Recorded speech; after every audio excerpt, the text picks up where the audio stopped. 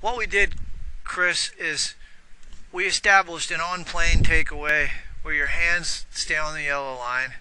The shaft stays to the outside of the hands. And then we're going to go up to the top of your backswing where your left arm is right across your chest. We're going to and then you're just going to drop the club under. Now how do you're going to think tilt. And you're going to exaggerate that. You're going to practice that figure 8 loop. And then you're going to swing it out, way into out. So you're working on a big loop. So I want you to do that every day. 15 minutes working on that loop.